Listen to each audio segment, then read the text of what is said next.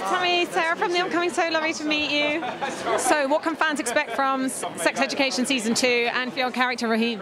The thing you loved in Season 1 and more, and from my character to move everything. Sorry? To move everything in more there. Yeah, we needed a bit of movement in the school, so Raheem came to shake everything. And what do you think it is about this series that's really captured people's imaginations? It seems we've got something far more gritty and realistic than the sex scenes perhaps you see in Hollywood.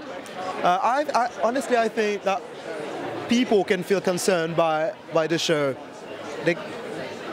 In the show, we are asking questions and problematic that people are maybe living at the same time or have already lived. So that's the power of the show. It can talk to everyone. And you always feel concerned about one of the subjects of the show. It's a pretty epic ensemble cast, and not least with big names like Gillian Anderson. So what was it like working on set with this range of actors? It was such a pleasure, such an honor to be on the same set as her. And she's so nice, so brilliant, so you just learn. I'm always learning, and I learned on Sex Ed too. I learned a lot. And do you have a particular highlight or most challenging moment on set? Most challenging, or I can tell you the scene that I liked the most if you want. My entrance scene was a real pleasure to shoot, because it reminds me the first day in my school, in high school.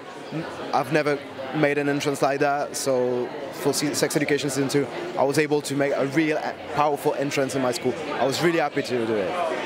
You know, it's obviously an entertaining series, but it also hits on some, big issues like female sexuality and also introducing some LGBT themes. So do you think that's also important to kind of tackle some big issues? Yeah, we need to, of course. We need to make it normal. We need to be normal. We need there to be that in 2 years, I hope people are not even going to ask the question. It's just going to be normal because it's only love. And it's just normal. Also in terms of diversity and people of colour, I mean, looking at the BAFTAs, nominations have been very white. Do you think TV and shows like this are a good example of where you can have more diversity on screen? Yeah, our industry is really moving into something great. And I'm really happy to see our society on that point, and our industry is moving to something positive and beautiful, really. Amazing. Thanks so much for your time. Lovely to meet you. Thank you.